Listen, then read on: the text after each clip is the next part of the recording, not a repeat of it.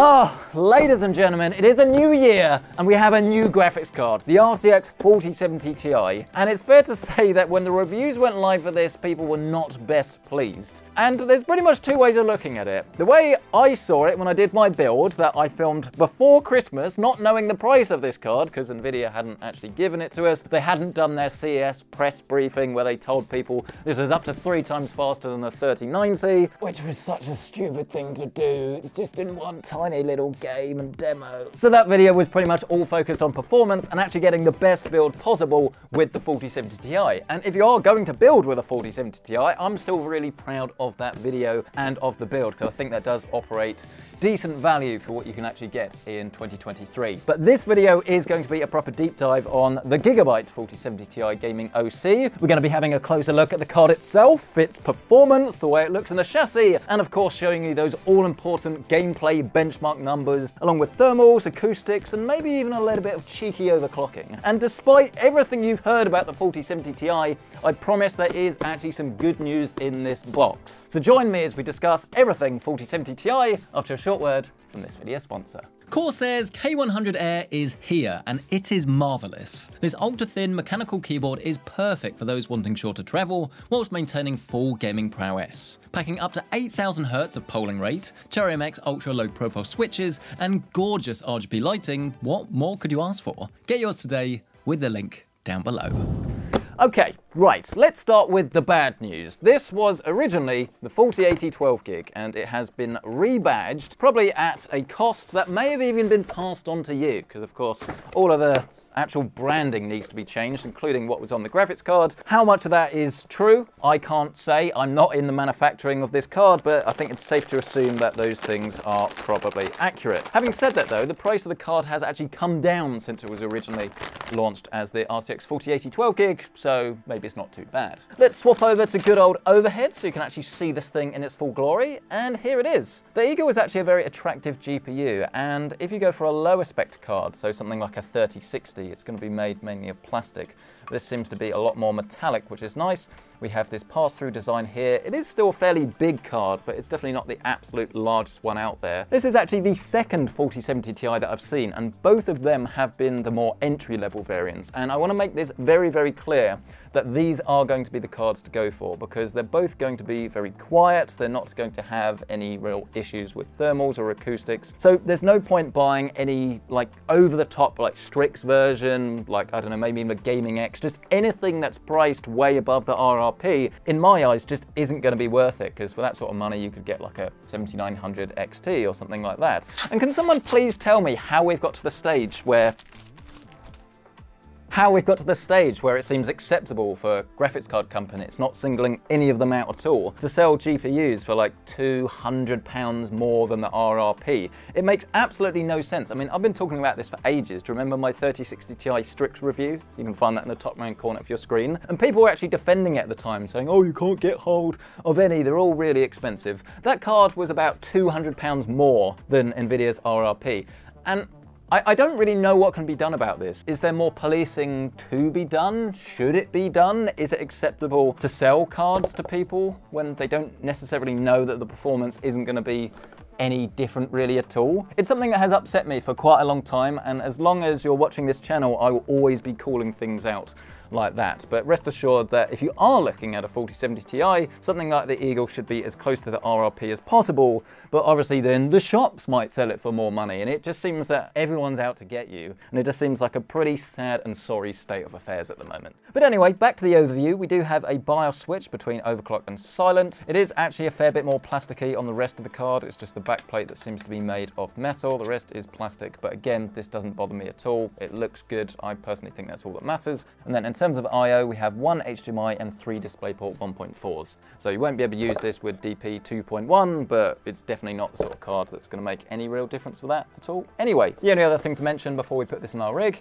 is that we do have a GPU support bracket in the box as well. I don't think it's going to be quite so essential with this, but if you want to use it, it's nice to have. This being a 40 series card, we do of course also have this horrible adapter. I say horrible, it's not actually quite so bad, because it is of course a two-way, which is 2 8s to 1 12 or 16, depending on whether you're including the sense pins. It's not ideal. I would go to Cable Mod probably or somewhere like that and get an adapter, but it's not as bad as the 4080 that has a 3-way splitter or the 4090 that has a 4. Let's pick up our 4070 Ti and line it up with the slot. Click it into place, and you can see that actually it's not a particularly huge graphics card by more modern standards. It's still going to need a decent case because it is a little bit of a wide boy, but it's not anything particularly crazy in terms of length. Get it all plugged in, and then of course attach it to our card, making sure it's pushed all of the way in. Grab our monitor, plug us in, and give ourselves some power. We will of course also need the PC-centric mouse mat that is now in very limited quantities. It is not around forever, pre-order is over. If you want one, I think you can still buy it down below. And when they're for sale, when they're gone, that is it. So if you can buy one, link is down below. Let's start with what should be the best case scenario, some Cyberpunk 2077 with the pre-release DLSS 3.0, it's not really a beta, is it? Alpha press branch. I'm not sure when the full version of this will actually release. Maybe it got delayed due to The Witcher or something, but here you can see we've got DLSS and then frame generation. And this is exclusive to the 40 series, which is one of the reasons why this should be a fair bit faster than the previous gen. But we'll leave this all on automatic and we'll scroll down and ensure that ray tracing is on, and we'll set it to ultra. This is of course running at 4K, but we'll lower down the resolutions. And I think this is a big thing about this current generation. It's that 4K gaming is no longer this like big exclusive thing for the really ultra rich, right? I mean, a lot of people now own at least a 4K TV, and 4K monitors and things are coming down in price, and they are becoming a lot more mainstream. So having a graphics card that can actually run at 4K, even if it is using something like DLSS, is actually quite important. And here you can see we're actually getting an absolutely ginormous frame rate. I mean, I haven't used this demo in a while. I kind of forgot how good it looks. We're getting around about 95 FPS at absolute max settings. I mean, to be fair, that's Psycho, so it's not quite max, almost max settings at 4K DLSS automatic. It is very, very impressive, and this looks so much better than when I played the game originally a couple of years ago, which was 1440p with balanced DLSS 2.0, and not all of the ray tracing was turned on. That was with a 3080, and I was getting around about 60 to 70 FPS or so with some ray tracing, but not all of it. So this is clearly a lot better from a graphics card that, and this is the problem, right, costs the same sort of money. Obviously the 3080 RRP I think was slightly lower than this card, but then the real world price was actually a lot higher, which is why we're in this mess in the first place, because it's almost like no one knows how much a graphics card should be worth, and everyone is just going with what people are actually willing to spend. And while it is very, very frustrating, the fact of the matter is, all the time people buy graphics cards that cost from £800, then that just sends signals to the market to say, hey, this is acceptable pricing. And this is why we're all getting pretty frustrated with it, really, because, okay, maybe this was originally meant to be an 80 series product, but let's be honest, it was always really a 70 series, and we're stuck with $800. But don't worry, we'll be talking about that properly a little bit later in the video. For now, we're just going to focus on performance. Around about 90 to 100 FPS, Cyberpunk is fantastic. I think you'd be very happy if you had this in your system. Don't forget, this is 4K DLSS. Let's lower down the settings a little bit more. We'll now set it to 1440p, but I will set DLSS to quality. And actually the game doesn't look quite as good as it did at 4K automatic, which I find pretty interesting. We're definitely rendering less pixels, but as a result you are going to get a higher frame rate. Now we're getting around about 110 to 120 FPS, and it is an absolutely beautiful game. I mean, that's a bit weird, let's not look at that. Let's look at this bit of the city. In terms of latency, we're getting around about 55, which I think for Cyberpunk is fine. It's going to be a bit okay when you get into the shooty bits, but it's not necessarily a problem. But if you're very anti DLSS 3.0 for whatever reason, we will turn frame generation off so you can see the real performance, if you like. And the frame rate now drops to around about 80 frames a second. But the latency hasn't actually changed too much. We've got about 5 milliseconds better. So for me, I would just leave frame generation on. I think this is a perfect demo for this graphics card. And as I say, if you had this in your rig, I think you'd be very happy. I just filmed a bit about thermals, and then I realized that the side panel was off, and I don't want to get told off today. So So let's put that back on. Continuing the next-gen portion of this review, we will now move on to some Portal RTX. And again, as a reminder, this is a game that doesn't like being recorded, so I will probably just have to tell you the frame rate. I am recording it, but it'll probably come out as static. But we're getting around about 60 FPS with everything turned on. So this is DLSS, frame gen, and normal DLSS. This is a fully path-traced title, so it's a weird one because it's properly next gen in terms of the lighting, but obviously it's a very ancient game in terms of everything else. But we are rendering this at 4K, so again, 60 FPS, it's a nice little, it's a bit more than a tech demo, but it's not really a reason to buy the graphics card. It's just something that can show you the capabilities of it.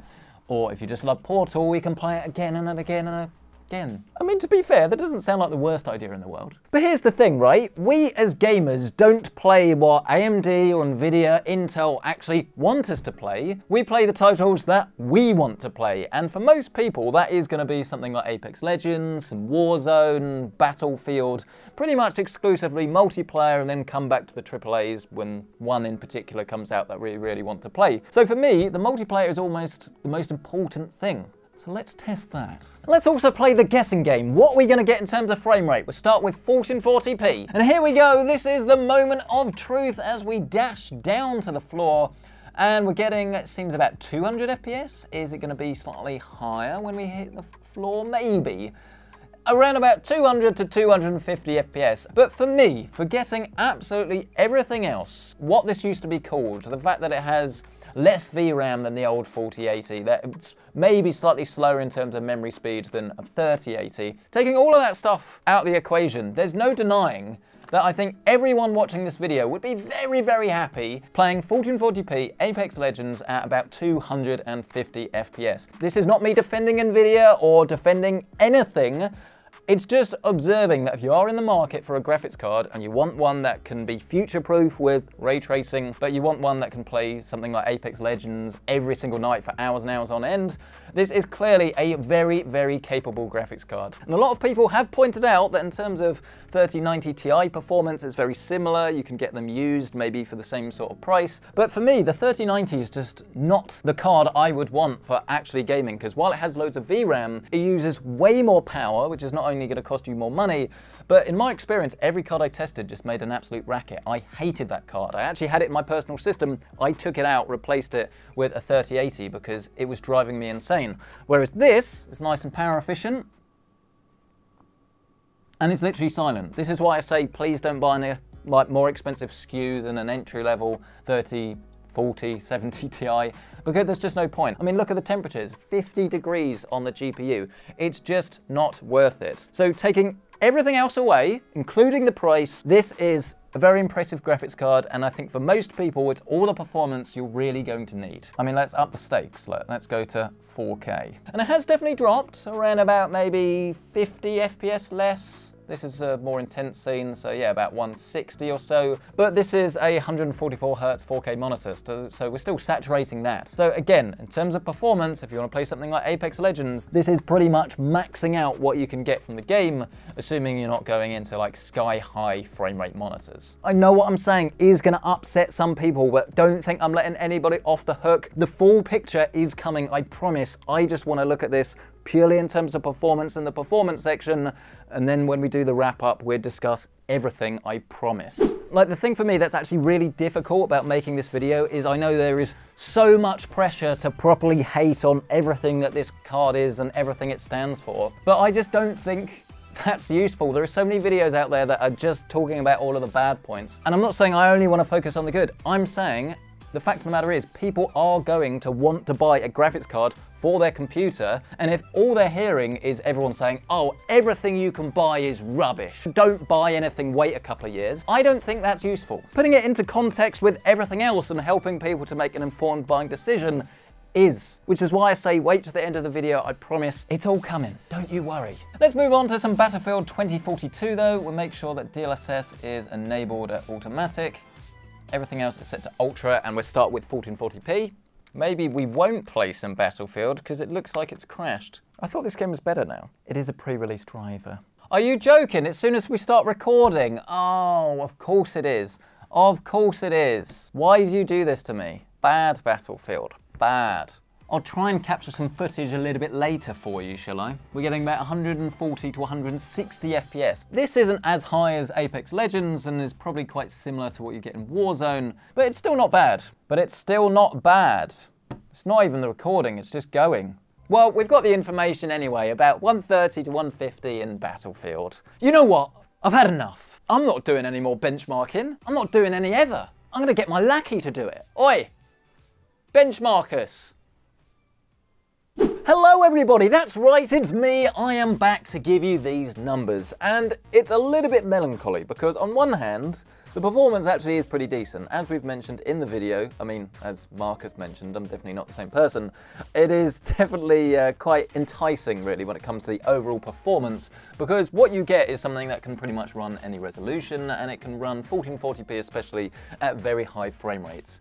But the issue is it's around about 20 frames a second or so more than the 3080, but then it's more expensive than the 3080. So the actual value of this card isn't great. And this is just a bit naff really, and this is why you're hearing loads of complaints about this card, because not only is the memory bandwidth a little bit less, that could actually limit you in 4K. It doesn't seem to very much in the numbers that we've tested, but in some games it certainly might be an issue for you. It's just pretty depressing, pretty frustrating really, that despite the fact that the performance of this card is very good, we're pretty much seeing the same value as all of the other cards. And usually what happens is the lower down the stack you go, the better value and the more you get for your money, but we're just not really seeing it here. So while this is definitely a card that I know Marcus would love to have in his system because it pretty much has all of the right performance for the games and resolutions he would play, it's not really something that is easy to recommend in isolation because the value's not really there. But then the value isn't there on any graphics card, and this is the point. This is actually a decent enough offering for what we've actually got on the table, but everything on the table at the moment just is pretty rubbish, and I'm not sure when this is going to improve. Is it going to take all of the 30 series stock to just disappear and then the prices will come down? Do we need AMD or even Intel to probably have more competition? Or are we going to live in this graphics card bubble where everything seems to be more expensive because it can be? No one really is doing anything about it. The only thing that would properly stop this is if people stop buying graphics cards. But I think that's not going to happen because people need to buy graphics cards. So performance-wise, this is absolutely fine. It's in line. The value is actually pretty much the same as the other cards that it's competing with, but it's not really fantastic when it comes to value, but it's more artificial, which is pretty lame. So there you are. Performance of this is very much in line with the rest of the cards. I mean, it's to be expected, right? The value hasn't really improved, but it's not as bad as something like the 4080. If you spend a little bit more, you can get an AMD card that has slightly more performance, but obviously isn't gonna be such a ray tracing powerhouse. Currently doesn't have a DLSS 3 competitor, but eventually it will. I'm also interested to see whether we can actually overclock this card, so let's give this a quick go. We'll open up Afterburner. We'll open up Cyberpunk and drop that in windowed mode. We'll turn DLSS off for now. Obviously this isn't real world, but we just want to isolate the performance of this GPU, so if we overclock it, we can see whether we're actually getting any extra FPS. So at the moment, complete native rendering without any other fancy stuff going on, we're getting about 46, 47 FPS. So we go over to our power limit in our overclocking utility, we'll max that out, and we'll also add 100 megahertz to the core count. I'll do about 50 on the memory, and we'll see if we get any improvement. Probably a couple FPS actually. We're now hitting the 50s, which is nice to see. If you're wondering whether we're CPU bottlenecked, by the way, we're not. This is running a top-end 7950X, and we're currently on 98, 99% GPU utilization. So clearly you are able to overclock this a little bit more and get some more juice out of it, but obviously outright stability is going to be achieved with long-term testing rather than just sort of playing with it for 5 minutes or so. But we've definitely gone and got an extra probably 2 to 4 FPS when we were getting about 40. So yeah, about, call it 7% extra performance by doing a bit of overclocking, but in terms of real world changes to your game, don't expect anything drastic. I mean, it hasn't actually crashed yet. How far can we go? Can we do 260? 3075 megahertz and it's dead. Yeah, thought so. 3000 megahertz is probably your ceiling, but obviously it's going to depend on the exact card that you get. So then, the RTX 4070 Ti. Is it as good as my box handling skills? It's very interesting, and I feel like if you've got a degree in psychology or like business management or something, you can see what Nvidia has essentially managed to do over the last few years, which is to sell more and more expensive graphics cards. We had the pandemic, people were buying them for more money than Nvidia were actually selling them for, and then suddenly it seems that we're in the place where a 4070 Ti can realistically be a street price of £800 to £950, which is, I want to say, unacceptable. I really want to say unacceptable, but it's not, because people are buying them, and this is the issue. It seems that the whole stack at the moment is geared towards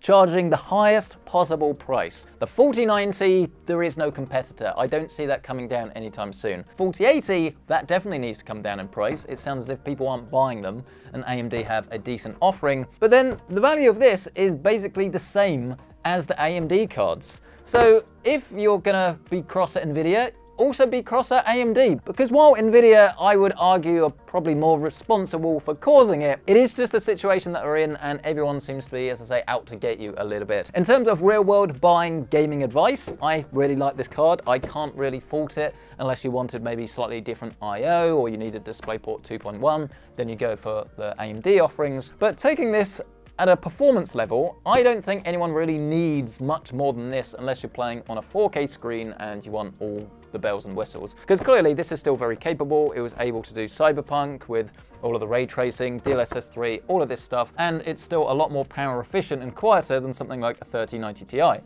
which for me, I think is more important than having faster, more memory. People will disagree, that's fine. That's why there are other options you can go for. But I think if you're like me and you play mainly multiplayer, but sometimes a single player game, this is gonna be an excellent card for 4K, high refresh rate, 1440p gaming. It's very capable. So what do? Do you buy one, or do you just wait for the next generation? There is no guarantee that this is ever going to end, and people will vote with their wallets, especially at the moment. Like, have Nvidia and AMD not got the memo that times are tough, that people can't even afford to pay their gas and electricity bills, let alone spend more money than ever on a gaming graphics card? But the reality is the sales numbers, and until we see those come down, I can't see the pricing on these things changing, which is why, purely from a what graphics card should you buy point of view, I think the 4070 Ti is an enticing option, believe it or not. You can look at the used market, you can get something lower specs, no one's forcing you to buy this, but if you need this level of performance, the value is very similar to the higher end offerings, and ultimately it's more performance than most people need without going into the CPU bottlenecking performance when you're going to need to spend even more money on the rest of the rig. I just know people are going to be in the comments like, what are you on about? Why are you saying buy this? Tell everyone not to. People need graphics cards. If you have one, fine. Maybe no one will buy it and the price will come down. We'll have to wait and see what AMD does. Maybe there'll be a pricing war. The time has finally come for you to shout at the screen. Let me know all of your comments. What do you make of the 4070 Ti? But I think more importantly, graphics cards in general in 2023. Is this going to go on forever, or are you not going to buy one? Is everyone not going to buy one? And are the prices of these things going to come down? I would love to hear your thoughts, so please let me know in the comment section below. If you've enjoyed this video, then smash the like button and get yourself subscribed. It'd be great to have you along. And of course, if you are interested in current pricing on anything in this rig, you can find that link down below with my Amazon affiliate links. And while you're there, why not check out Corsair's K100 Air Wireless? Ideal for both work and play, the K100 Air nets you up to 200 hours of battery life, slipstream or Bluetooth connectivity, and Cherry's ultra-low profile key switches. With full per-key RGB lighting, a truly wireless design, and complete media control functions, this really is the keyboard of your dreams. Learn more today with the link down below. But thank you so much for watching this video. I'll catch you in the next one.